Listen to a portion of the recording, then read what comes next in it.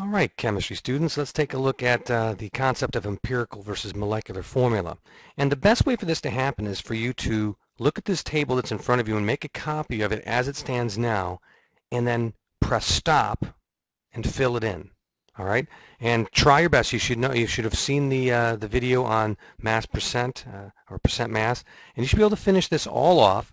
I'm going to press pause here, and I'm going to fill it in. And then hopefully you'll do the same and come back and check it out.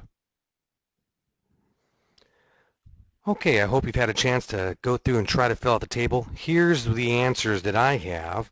And it requires you, as you look through and try to figure out this table, to make a few connections that weren't told to you directly. First and foremost, we have a connection between these two columns in terms of what the empirical formula is and the molecular formula is and what they tell us about. So first off, what is this empirical formula? So if we had to define that darn thing, I would have to say that the empirical formula is the smallest ratio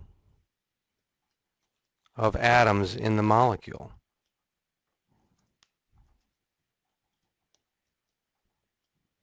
And if I was really smart, I might even say the smallest whole number ratio.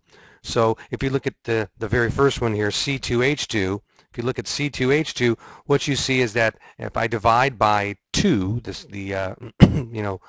either one of these two coefficients, I end up with the CH numbed up back to a small whole number. If I go to C2H4, if I divide by 2, I can get carbon down to 1, and the hydrogen becomes a 2, so I get CH2. So in essence, I need to divide always by the smallest member of that ratio. So in the earlier example, we saw B2H6. So if you think about it, that one would become BH3 would be its empirical formula. So now that we know what its empirical formula is, it's very easy to go ahead and then calculate the empirical mass just by using our regular routine of adding that stuff up. So then you go ahead and you find these percent mass, which was just a practice of the earlier stuff, but it does hold some a glimmer of great information for us in a few moments. So I'm going to do one other thing. I'm going to separate these so we can see it real easily between the two types of. There are two types of empirical formulas here.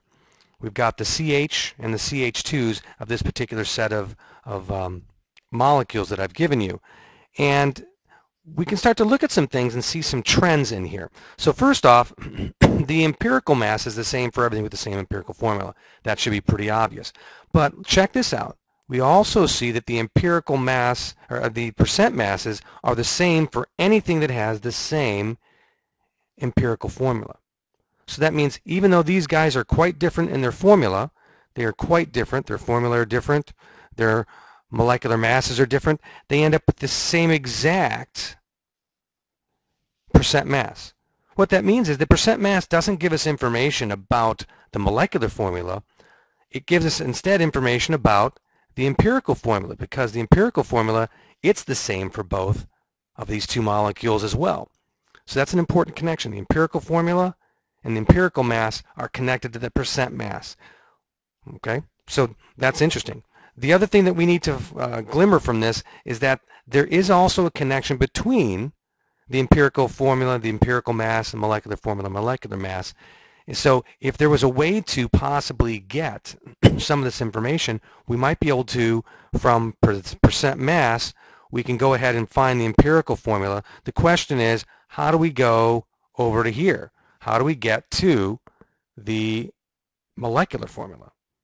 And it turns out that the ratio of the molecular mass to the empirical mass tells us what we need to multiply by our empirical formula by to get the molecular formula. Let's just take a real quick example. Let's take the 140.3 and the 14.03. That ratio is equal to 10. And if I take CH2, 10 of those, I get C10H20. So there's the connection, folks. If we can find this ratio of the molecular mass to the empirical mass, that'll tell us how to obtain the actual molecular formula from the empirical formula.